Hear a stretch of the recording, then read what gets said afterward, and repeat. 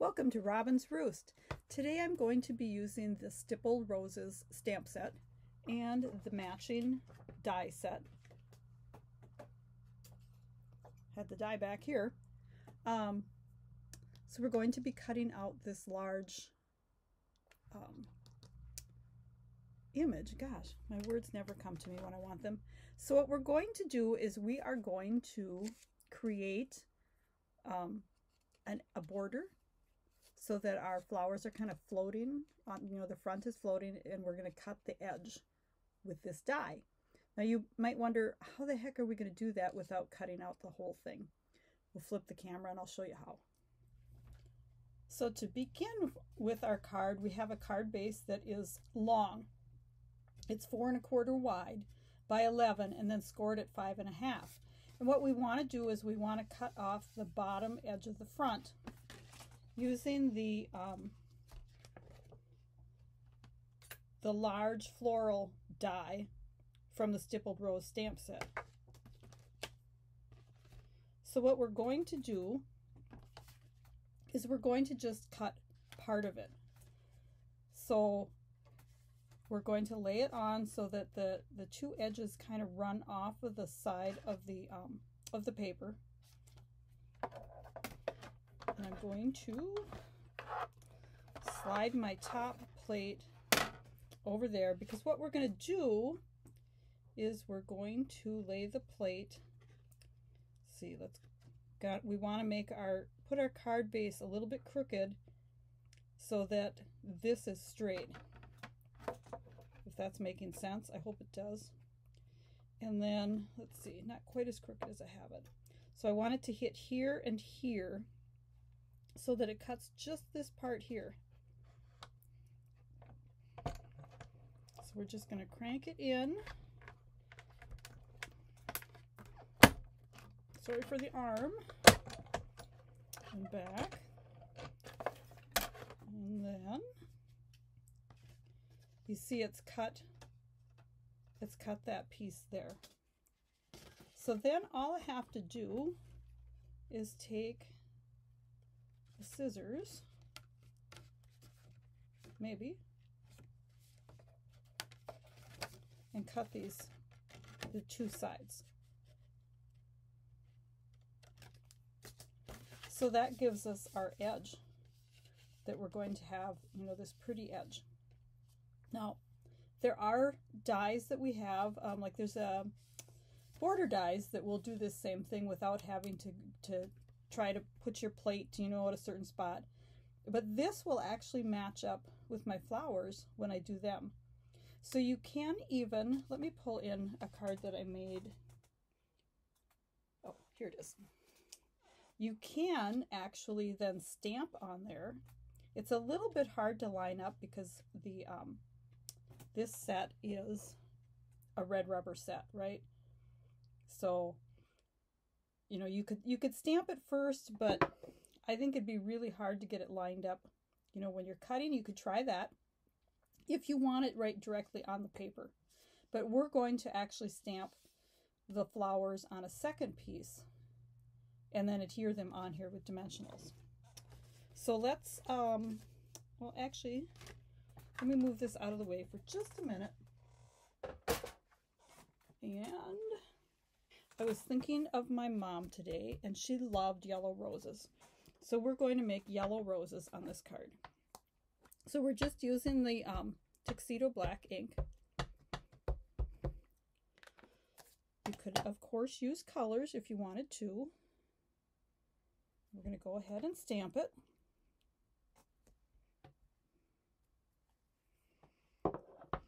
And it's just such a pretty image on its own. You can color this image too, but I'm doing this really, really pretty simple, right? So no coloring.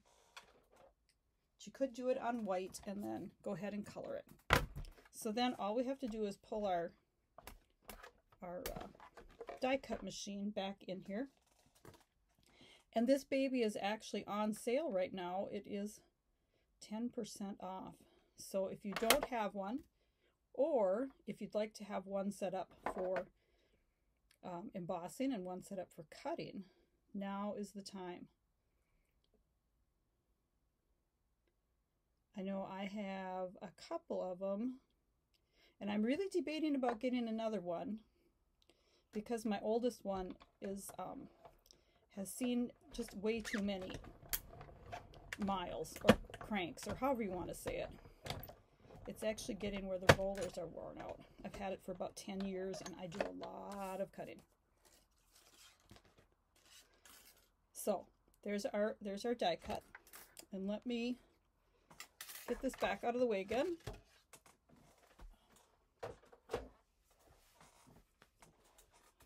So now what we're going to do is this is going to get layered on here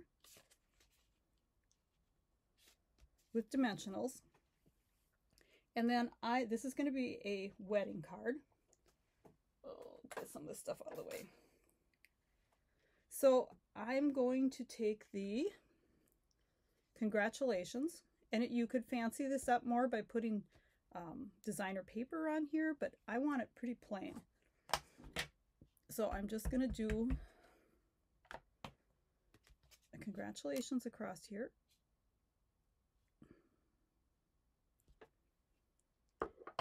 And then I want to put some designer series paper behind here to give it a little bit more color. You could leave it just like that. Looks great. Put a greeting on the inside and you're done. Maybe a ribbon or some embellishments. But I'm going to put some paper behind it. Now, I've actually pulled out a couple different pads of paper, designer series paper. So this is the Full of Life. It's got all these wild, you know, fun colors. But I saw this one in there and I thought this might look nice under here with the greens and the, I don't know if I'd want the blue. I'll probably cut that off if I use this one. But that would look kind of pretty with the green and the orange. Kind of yellows. I also found some in the, oh, what's the name of this one? Bright and Beautiful. It had some pretty colors too. So, you know, this would work. I'm thinking if you're doing this for a wedding card, you want something that's pretty plain. If you were doing it maybe for a birthday card, you could go wild and, you know, candles or something like that. So I just pulled out a couple that I thought would maybe look good with the yellow. You know, with the pink and the yellow. But I think I really, really like this, this one. So I'm going to go ahead and cut this down. And I'll probably do it just a hair like 4 1/8 by 5 1/2 minus 1/8, whatever that is. My brain goes backwards sometimes. So I'm going to go cut this. So I ended up with just a little sneak of that blue. Let's see what it's going to. Oh, and I cut it too short. I guess I didn't measure very good. I wanted it just a little bit smaller so I didn't have to worry about hanging over, but I will put it down. So you can see my 5 1/2 minus 1/8 didn't work too good, but so it's going to go like this and then like this. I still like it, even with the little bit of blue there. I should have maybe nudged it over a little bit more when I cut it. So we'll just lay this down. And right at the moment, I do not have, you know, we could put it this way too, couldn't we? Which way do we like better? No, I like the blue down there. Right at the moment, I do not have a really cool inside wedding greeting that is current. I try to show you current things so that if you want to create the card yourself, oh, and I got it on there crooked. Well, it'll be okay. If you want to recreate any of these cards that I make, you can still get the products, right? So let's get this on here first. While I yammer away. I've had a busy morning. We've had rain and rain and rain here. Thankfully, we didn't get the wind yesterday. Some places near us had some damage. But anyways, I finally got my apple tree sprayed this morning because it quit raining. And did a few garden things outside. And then my old dog decided he had to pee on the floor downstairs. So I have that to take care of after I get done here. Because I thought I could work on that while my video was uploading. I haven't quite got this. There we go. So I like that. I actually like that color. So now we need to add some ribbon, I think. And I also do not have, oh, where was I going with that? My inside greeting. So the one greeting that I do have that is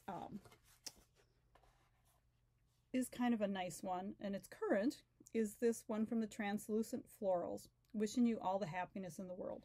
So I thought that was a good one for a wedding card. And truthfully, I should have stamped this before I glued it in case I boo-booed. But, you know, you can always stamp it on a piece of white and glue it on top. Whew, didn't boo-boo. All right, now ribbon. I've got some baker's twine, and this is current, and like I said, I'm trying to stick with current stuff in case you want to recreate this. So I am going to tie a bow up here, and no guarantees that this is going to go well because I'm not feeling very steady this morning.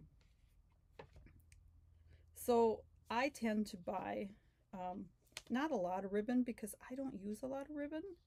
So I have, but I do have, you know, I buy too much. I have tons of it that is retired, and right now there wasn't a lot of the current ones that really caught my fancy. Just my, oh, I don't like the way that looks. Why is it? Okay. So anyways, this would look really pretty with maybe a yellow or a blue or green ribbon, but I don't have one that is current. I need more ribbon here. And if this is too painful, I'll cut it out and I'll show you the finished ribbon when I finally get it done. It might take me a half hour, but I'll get it. Patience, right? Okay. Now let's see what we can do with this ribbon. And this is the baker's twine that comes in a, I think it's a 5-pack. You've got like a gray, a white, vanilla, crumb cake, and black. So it does have a lot of nice variations in there, kind of all the neutral tones. Now I've got to decide. I think I want this over on the edge, so it's not kind of. If we can get it talked into moving. There we go. Okay, now I got it where I want it. And do we want the bow ends a little bit smaller? I really have it twisted here. I don't know if I like that. Like I said, I'm not much of a ribbon girl, so you can see I'm struggling. But that's okay. It's good for my constitution, right? Let me get that open more. A little bugger twisted when I did my bow. Okay. So I think this little bugger is not going to stay put.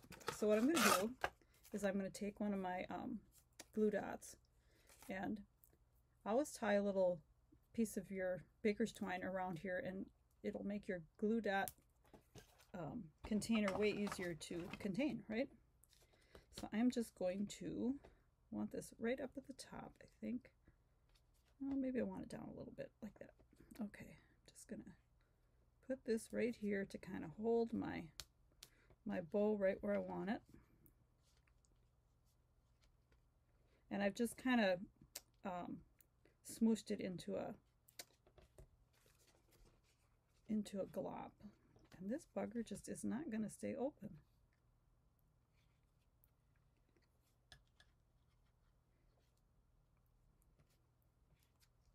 If you see this card again, it might not have the bow on it. Okay, there we go. And then let's cut our strings just a little bit shorter so they aren't over our greeting.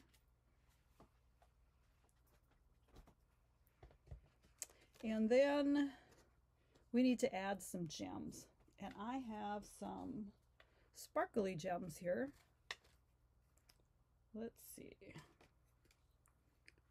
And I think I'm going to use these kind of, I don't know what you'd call them. They're not copper. Maybe more bronzy colored ones. The black ones probably would have looked good on here too. Let's just do one big one and two little ones. Okay. So there is our pretty wedding card with the die cut edge.